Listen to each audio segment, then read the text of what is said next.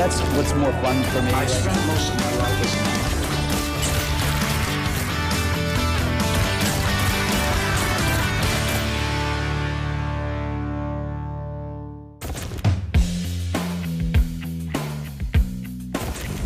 Nobody plays that guy in a movie better than John C. Reilly. Famously known for his multi-dimensional everyman characters, throughout his career he has built up a long list of memorable supporting roles.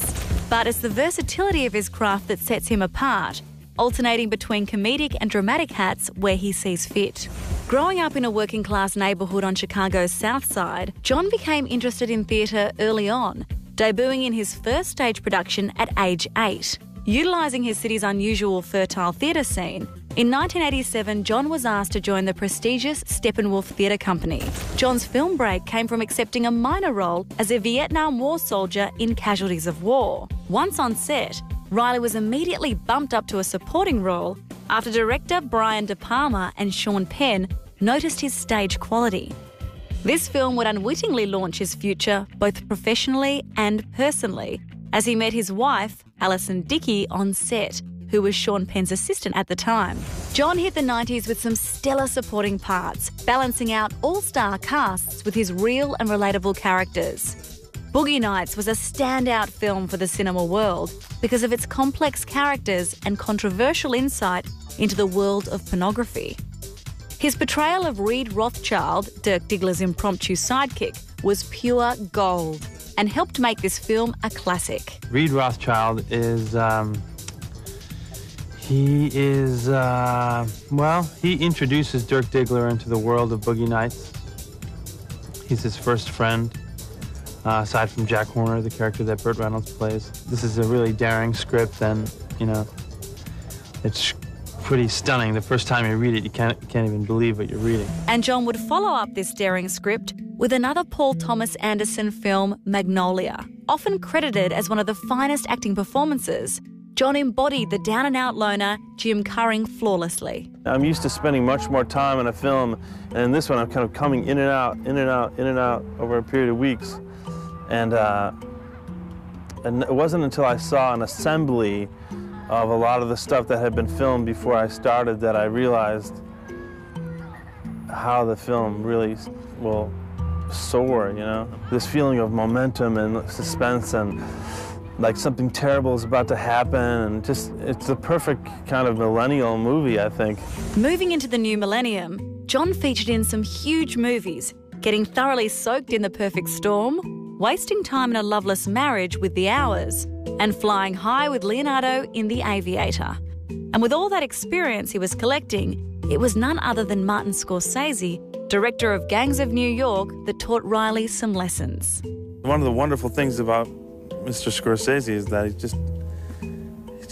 he feels like he's got the best job in the world, and he enjoys it. He enjoys coming here every day, and that enthusiasm is really infectious, you know. And not to say that he doesn't have to deal with all the usual struggles of making a film, but he just loves it so much. It made me realize, like, oh, that's what it's all about, you know. After many supporting parts, John deserved a lead role. And so with smooth, confident bravado, he took on the role of a precise con man in Criminal. His co-star Maggie Gyllenhaal praised his work, really enjoying the contrast of this character to his previous work. You know, John C. Reilly, who, you know, I feel like I've seen often play someone who's like kind of gets duped, you know, playing someone who is using all of their energy to get one over on everybody else. I mean, that's interesting casting, I think. John successfully broke his mould in Criminal, but he still had a few more tricks up his sleeve. Reilly has a surprisingly wonderful singing voice which he mastered on stage growing up in the Windy City. So ironically, John revealed his vocal talent singing up a storm in the lively musical Chicago. I think in these times of crisis, people more than it's not so much that they just want to forget about the world, and people want to be encouraged to have hope. And musicals are full of hope, you know? There's just something really pure about someone singing and telling a story by singing, and I don't know, I really love musicals, and it feels like coming home to me. It feels like coming back to my childhood. to me, because that's how I learned to be an actor, was through musicals. Chicago earned this surprising singer an Oscar nomination for his interpretation of the betrayed husband Amos Hart. The experience reminded John how at home he feels making a musical, and soon enough he was back working out the vocal cords in front of a live audience in a Prairie Home Companion. Well, people tend to think, like, if you pre-record the music like I did for the film Chicago, that is somehow easier that's easier than performing live. But in fact, it comes with its own set of challenges. You know, lip syncing to a performance that you gave 3 months previous in a studio while on stage with a camera in front of you. You know, trying to get the lip syncing right and all that, and it's kind of this disembodied kind of strange feeling, trying to recreate that energy that you created in the audio recording. So I actually was thrilled to be able to do the music live. It makes my job a lot simpler, you know. The moment when I'm performing the song is the moment when the song's being recorded, and that's that, you know. Now audiences were aware of his musical prowess and penchant for comedy. But it would be Judd Apatow who would successfully marry the two. John won his first billing for the riotous rock biopic parody, Walk Hard, The Dewey Cox Story. This comedy chronicled the life of a fictional singer through decades of musical trends. So much so, he became Rocker Cox even after the cameras stopped rolling. Cox, America's in love with Dewey Cox because I changed their lives. You know, from their eardrums to their sex organs. I moved them. You know, once they got Cox in their ears, they can't shake it. Oh man, I love to shake my hair like that. Oh yeah. Calm down now, darling. See, she's still, Inside Edition, still trying to get inside. Well, I mean, we picked John because he can sing, he's hilarious, and, you know, this is a guy who's nominated for an Academy Award. If we didn't put him in this movie making fun of biopics, he would have made a real one. So in a way, I was just saving him from doing one of these. After his parody performance, there wasn't going to be a biopic script in the mail anytime soon. However, there was a Judd Apatow classic in the pipeline that saw him paired with Will Ferrell in Step Brothers. Their brotherly banter and chemistry really carried the film, which glorified being middle-aged and still living at home. Sit tight. Yeah. You got a good thing going on. If you haven't been evicted by your parents, wait it out. Eat as much free food as you can and wait it out. Your moment's gonna come. And the ever-versatile John continued to back up his reputation by moving from this man-child comedy role to play an intellectual father in the Roman Polanski drama Carnage.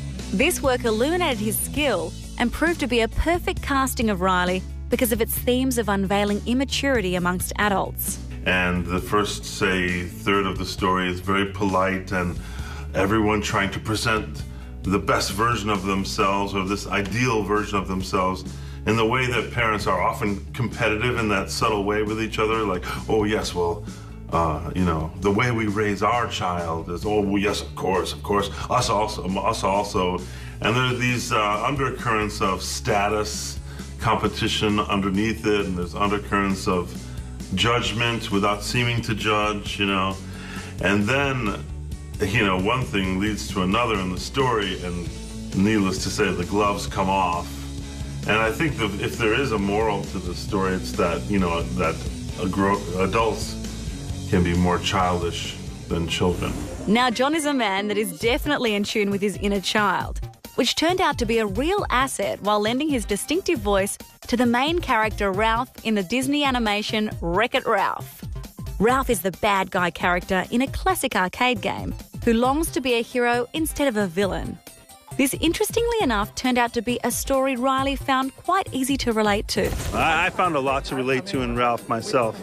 And I'm not a kid, and, you know, I'm not an especially avid animation fan, you know.